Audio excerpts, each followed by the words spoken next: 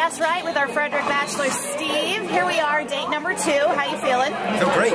Now, what were your thoughts over the last week after your first date with these ladies?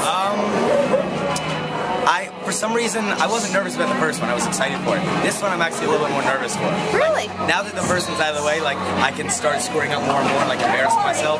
So that's kind of what I'm probably going to do today. That's my plan. Have you been in touch with any of the bachelorettes since the first date? A couple of them are friending me on Facebook. I've talked to them a little bit. Okay. I don't know what the rules are, so I don't want to break anything.